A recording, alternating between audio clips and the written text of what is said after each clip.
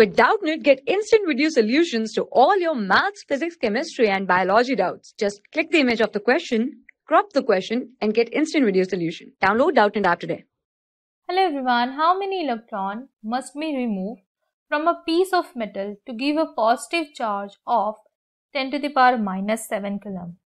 So if I write down the charge on a body, it is number of electron times the charge on one electron, and we know that the charge on one electron have a magnitude of this much coulomb, right? So what we'll write down, the charge that we require, it is this, and the number of electron into it will be this, and we want the number, right? So we'll write down n is equals to power 7 in division, it will be this, so it is plus 9 in division 1.6.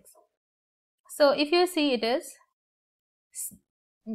19 minus 7, it is 12 by, it will be 10 to the power 12 in division 1.6.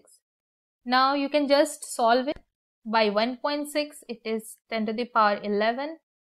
This will be the number, and 10 by 1.6, it is 6.25 into 10 to the power 11. Now you can just see A is the correct. Thank you. For class 6 to 12, IIT JEE and NEET level. Trusted by more than 5 crore students. Download Doubtnut app today.